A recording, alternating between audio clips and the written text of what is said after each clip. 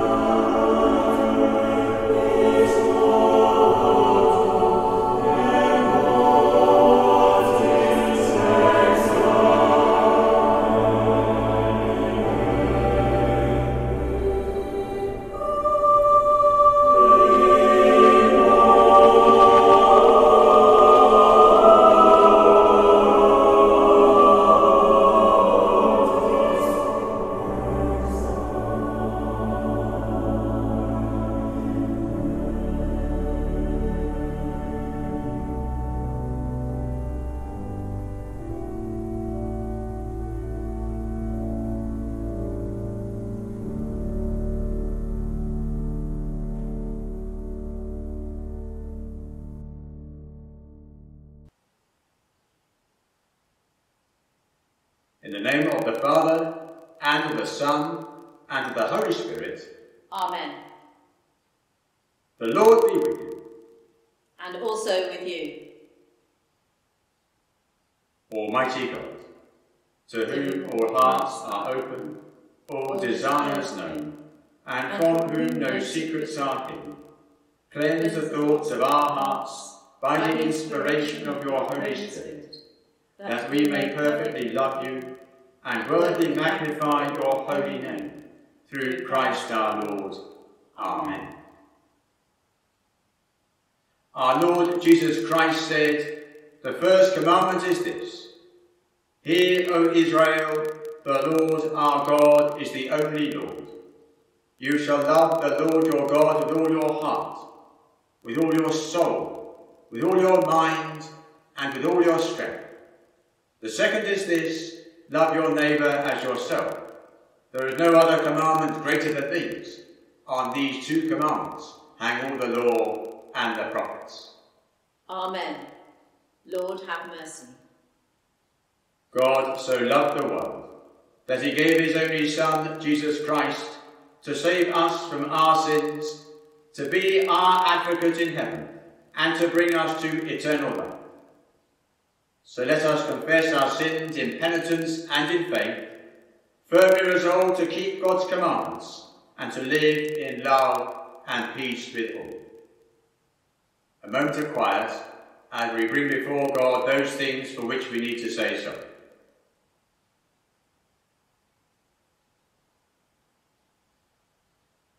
Almighty God, our heavenly Father, we have sinned against you and against our neighbour in thought and word and deed, through negligence, through weakness, through our own deliberate fault. We are truly sorry and repent of all our sins. For the sake of your Son, Jesus Christ, who died for us, forgive us all that is past, and grant that we may serve you in newness of life, to the glory of your name. Amen. Almighty God, who forgives all who truly repent, have mercy upon you, pardon and deliver you from all your sins, confirm and strengthen you in all goodness, and keep you in life eternal, through Jesus Christ our Lord. Amen.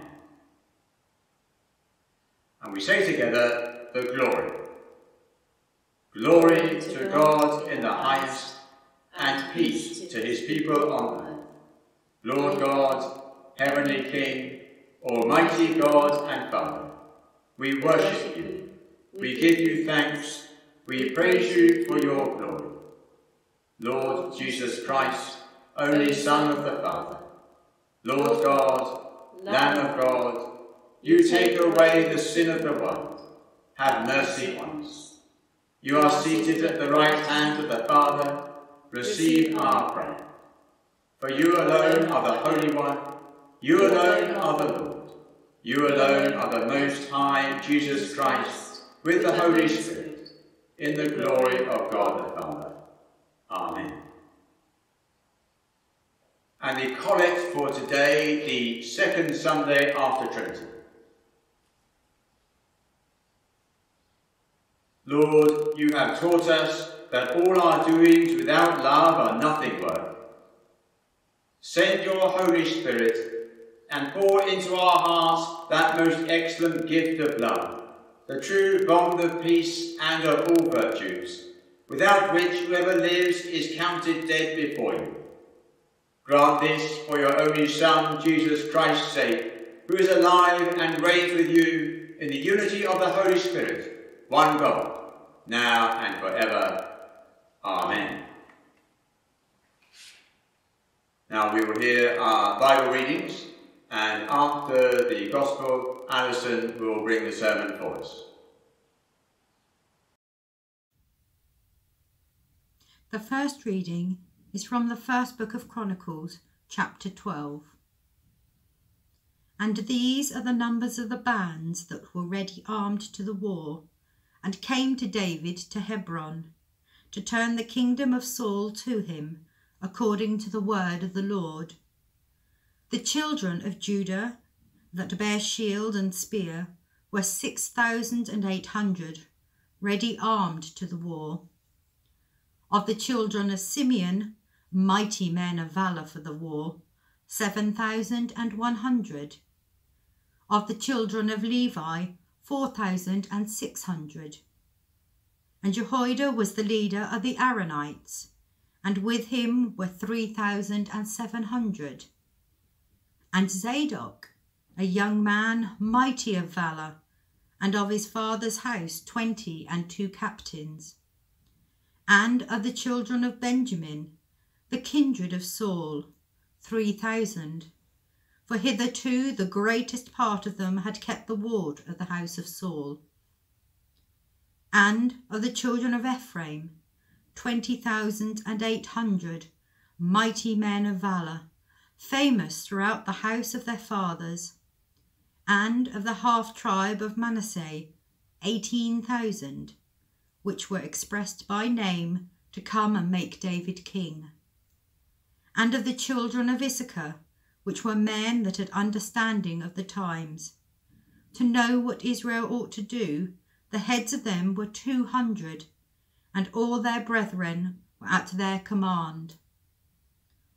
All these men of war that would keep rank came with a perfect heart to Hebron, to make David king over all Israel, and all the rest also of Israel were of one heart to make David king. This is the word of the Lord. The second reading is from the book of Colossians, chapter 4. Continue in prayer, and watch in the same with thanksgiving. With all prayer also for us, that God would open unto us a door of utterance, to speak the mystery of Christ, for which I am also in bonds, that I may make it manifest as I ought to speak. Walk in wisdom toward them that are without, redeeming the time. Let your speech be always with grace, seasoned with salt, that ye may know how ye ought to answer every man. This is the word of the Lord. Hear the gospel of our Lord Jesus Christ according to Matthew. Glory to you, O Lord. The Pharisees and the Sadducees came, and to test Jesus they asked him to show them a sign from heaven. He answered them, "When it is evening, you say it will be fair weather, for the sky is red, and in the morning it will be stormy today, for the sky is red and threatening. You know how to interpret the appearance of the sky, but you cannot interpret the signs of the times." This is the gospel of the Lord. Praise to you, O Christ. In the name of the Father, and of the Son, and of the Holy Spirit. Amen. Hello and welcome to Devon. I am in St. Bridget's Church in Virginstone, a Devon parish, and yet officially not a Devon church, for St. Bridget's belongs to Truro Diocese. This is my home church, the church in which I was baptised, where I worshipped for most of my adult life, and the parish in which we live and farm. So a very warm welcome to you all to Virginstone today. We have just heard from Matthew's Gospel, Jesus' words to the Pharisees and Sadducees, rebuking them for not being able to interpret the signs of the times. And this has led me to ask, how do we interpret the signs of the times today, especially today in this year of 2020, this year of COVID-19? How do we interpret the signs of the times? Because these are no ordinary times. This is a time of great loss and pain and hurt and bereavement for so many, of isolation, and yet of testimonies of people who've gone beyond at their own personal cost to protect others and to serve us. It's also a time of quietness, of reflection, a time of being able to hear bird song as the roads are quieter. It is a mixed time, and it's a time to ask, what is this sign? How do we interpret this sign? And how do we respond? And that's difficult because, of course, the times are uncertain and we don't know what is going to happen. So where is God in this time, and what might today's readings have to say about it? Let's begin with the Old Testament, with the reading from the book of Chronicles, because that was a time in which there were two kings ruling at the same time in Israel. King David was ruling over the tribes of Judah and Benjamin, and Saul's son Ishmael was ruling over the other tribes in Israel, the other 10 tribes. And so it was a time of tension and conflict. It was a time in which Saul, who had died as king and rightfully his son had taken the throne after him, was the rightful king and heir for the throne. But David had been chosen by God. He had been anointed by a prophet. And gradually the people of Israel, the tribes of Israel, began to recognize that David was to be their king. And so when Ishmael died, instead of his son being put on the throne, there was a groundswell movement of the tribes as they began to recognize the signs of their times. We have that lovely verse in the middle of the reading we listened to this morning, which said, that the tribe of Issachar were those who had understanding of the times, and they knew what the nation of Israel ought to do. Tribes that had the understanding of the times, and they knew what the nation ought to do. And so they gathered together, all the tribes, at Hebron, and there made King David king over the entire nation, without civil war and bloodshed and unrest, but simply as a large movement in which together the people understood and saw David as their future king. So what about today? What is it that we are intrinsically understanding? What is happening that we're beginning to understand in this new strange world of lockdown and coronavirus? What has that to teach us today? And how do we interpret it in the light of Scripture? Lockdown is, as I said earlier, a time of isolation. And yet, when we locked the church doors, we didn't lock God in the church. Something that has been quite incredible is the way that God has met us in the everyday outside of church. I never thought that I would be able to pray as well at home in a spare bedroom as I have been able to do in a church building. And yet God has met me there in my prayers. And I hear this testimony from so many that as we have had to pray and to dig deep into God, so our spirituality and our faith has grown and we have drawn closer to him. And we're beginning to find that God is not just in church and not just on Sundays, but he's broken out of some of the areas where we saw him before. And he has broken into the whole of our lives, into the everyday, into every home.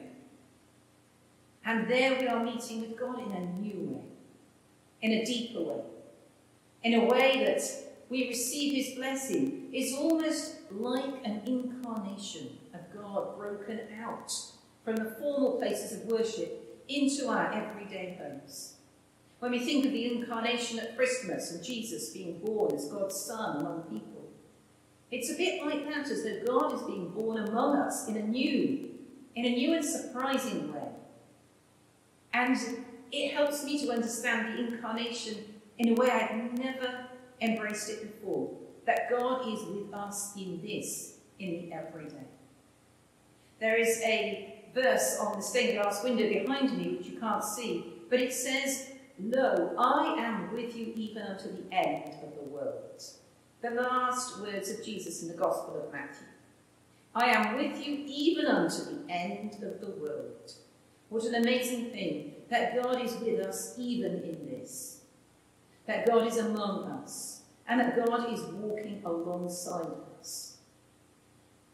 So as we embrace the signs of this time, and as we discover that God is there ahead of us and with us and in this, even in the struggles and even in the suffering, the loneliness, yet he is walking this path with us.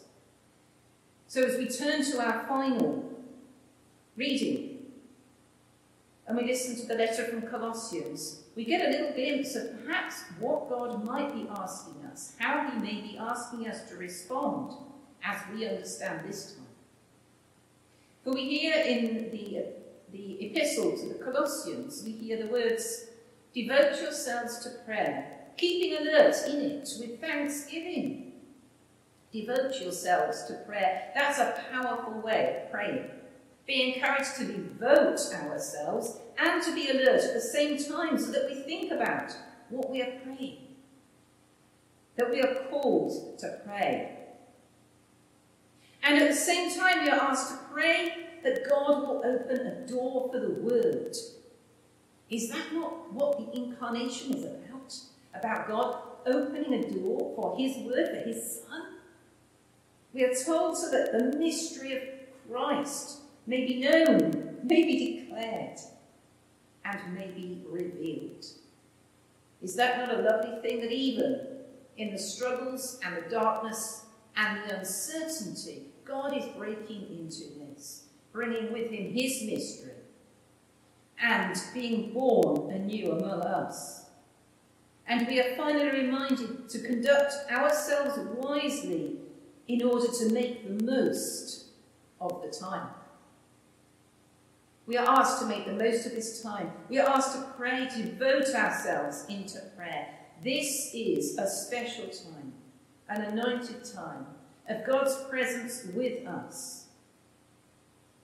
Let us respond as he has called us to do in prayer, devoting ourselves to him and finding him in the difficulties and in the struggles which this year is bringing. Let us pray. Heavenly Father, we ask that you would meet us as we strive to seek you. Comfort us, walk with us, and be with us in our deepest needs. Give us grace to be your people, to understand this time, and to respond by devoting ourselves in prayer to you, that you may open a door, that your Son may be known. We pray this in Jesus' name. Amen.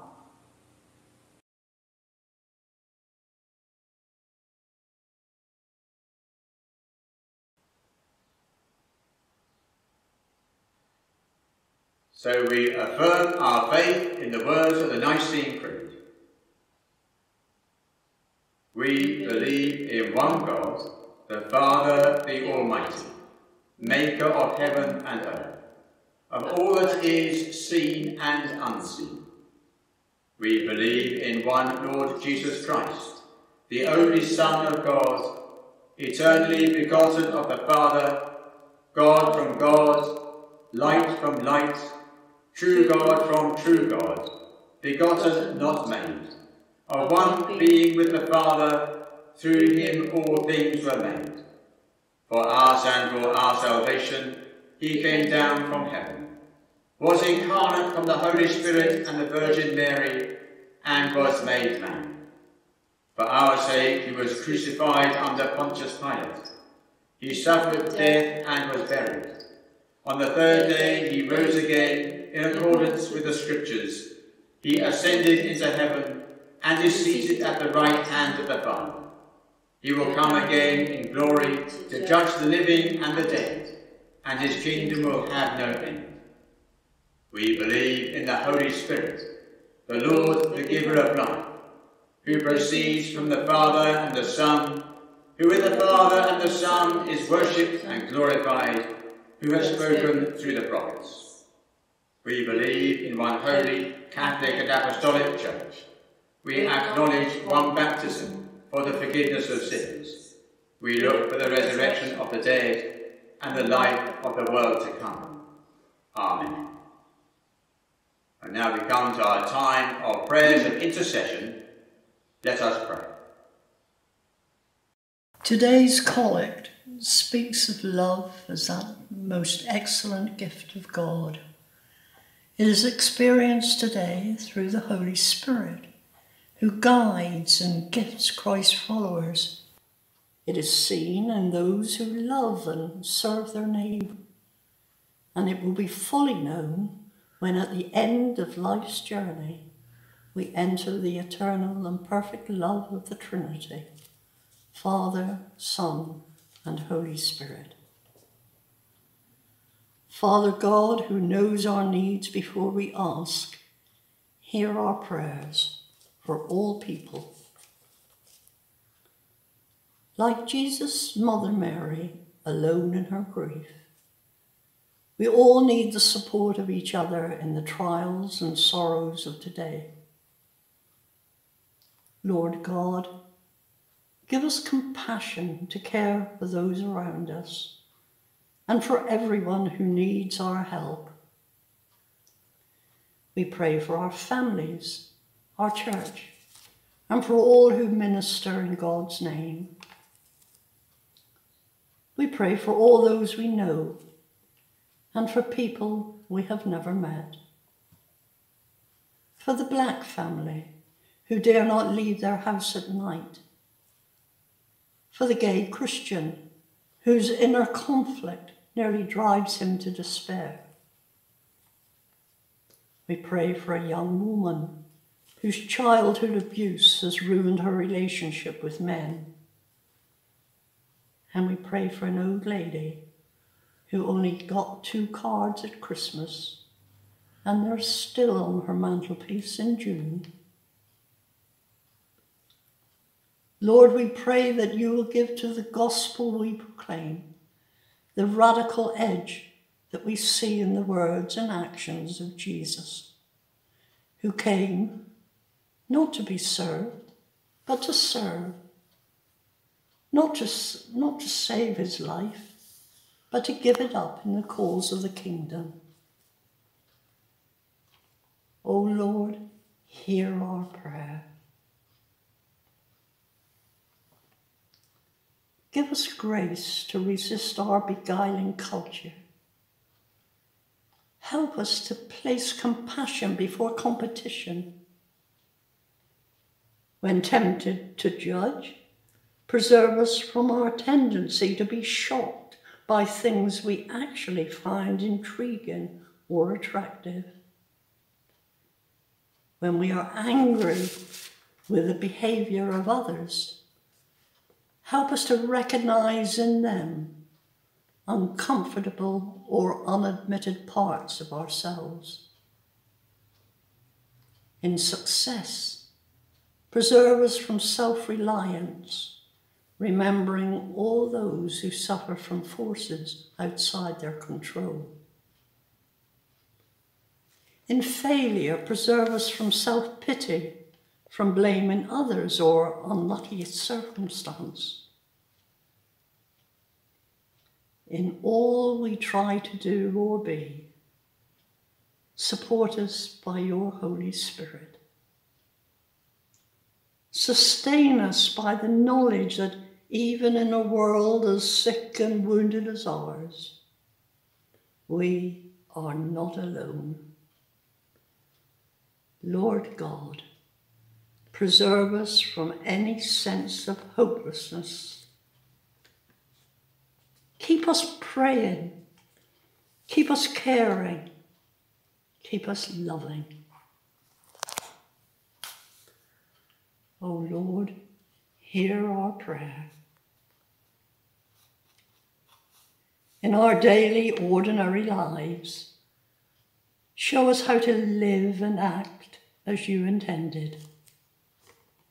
And as we walk the streets, may we see through the eyes of Christ, hear through his ears, and act with his practical insight and compassion. If we are given the grace of opportunity to bind up another's wounds, may it be through him and for him, the incarnate expression of your divine compassion. We hold before you, God, the thousands who have died from COVID-19. The memory of each will live on forever in the hearts of their loved ones.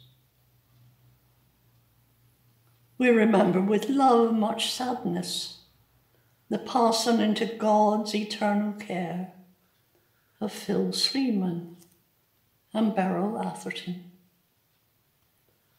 May they all rest in peace and rise in glory. Amen. These, Lord God, are the prayers of your people.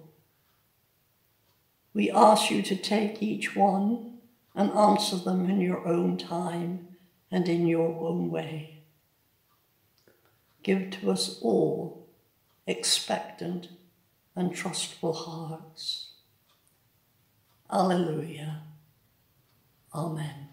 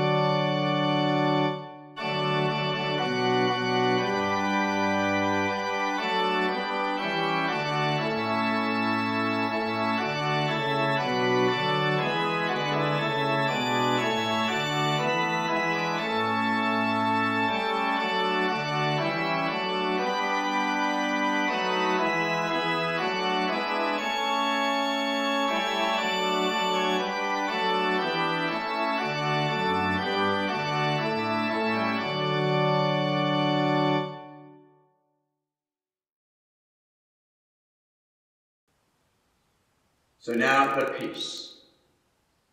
Christ is our peace. He has reconciled us to God in one body by the cross. We meet in his name and share his peace. The peace of the Lord be always with you. And also with you.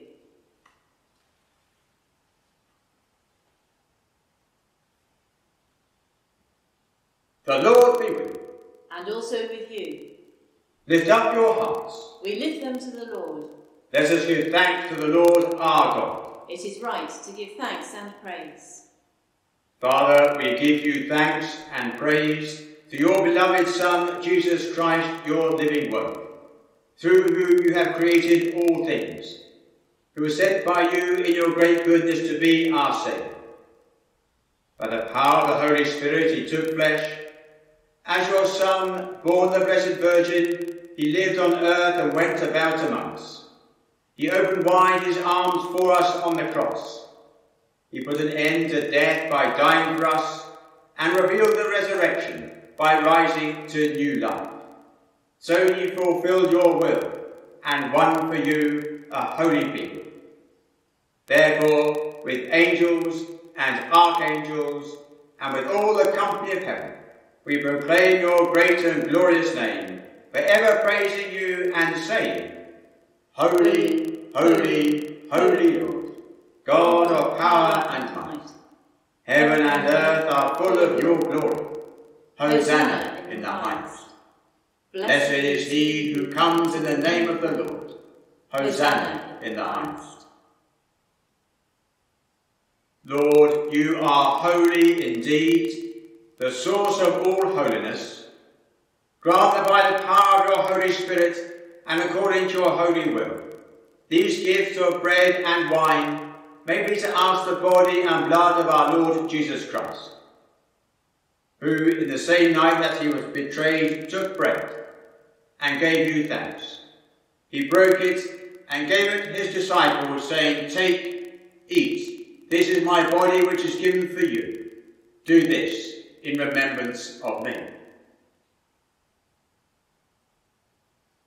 In the same way after supper, he took the cup and gave you thanks. He gave it to them, saying, Drink this, all of you.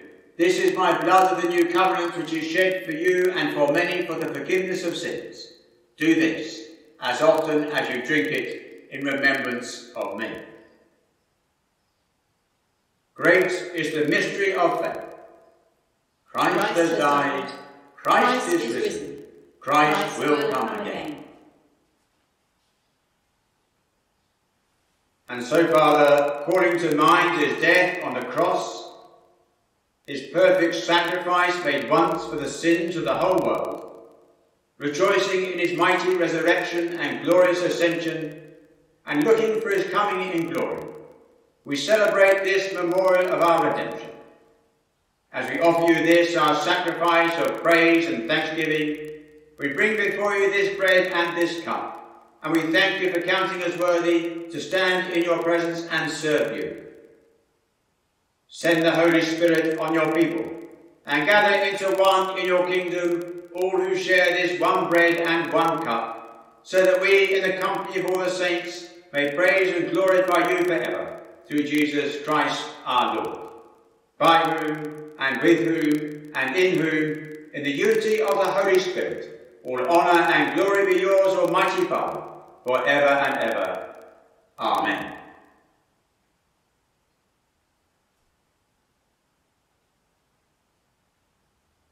As our Saviour taught, so we pray. Our Father in heaven, hallowed be your name. Your kingdom come, your will be done on earth as in heaven. Give us today our daily bread. Forgive us our sins, as we forgive those who sin against us.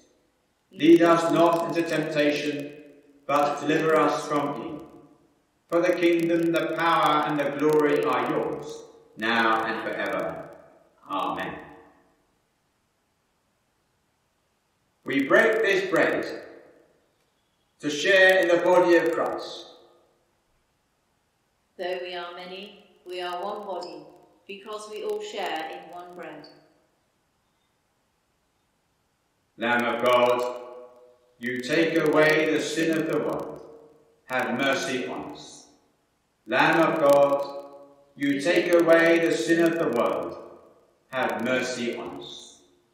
Lamb of God, you take away the sin of the world, grant us peace.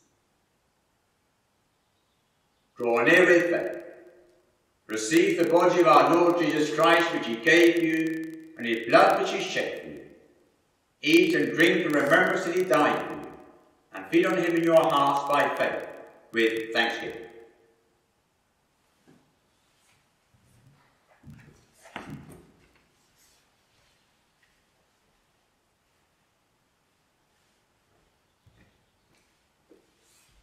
The body of Christ keep you in eternal.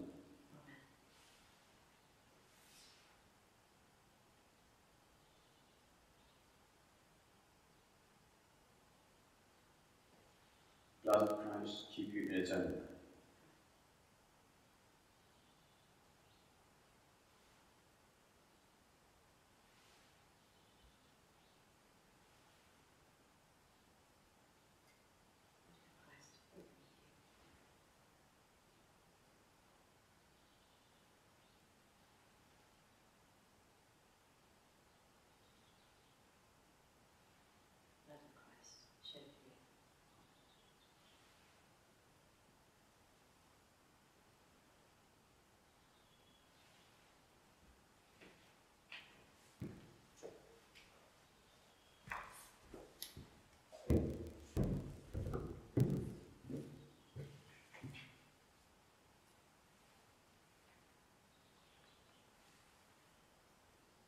Let us pray.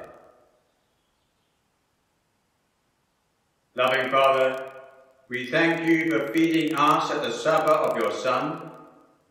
Sustain us with your Spirit, that we may serve you here on earth until our joy is complete in heaven, and we share in the eternal banquet with Jesus Christ our Lord.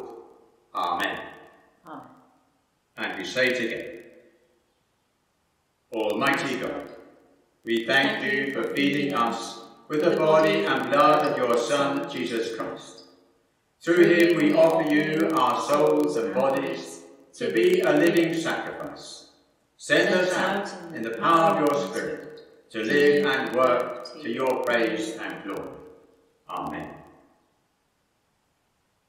And the peace of God, which passes all understanding, keep your hearts and minds in the knowledge and love of God and of his Son, Jesus Christ our Lord. And the blessing of God Almighty, the Father, the Son, and the Holy Spirit be among you and remain with you this day and always. Amen. Let us go in peace to love and serve the Lord. In the name of Christ. Amen.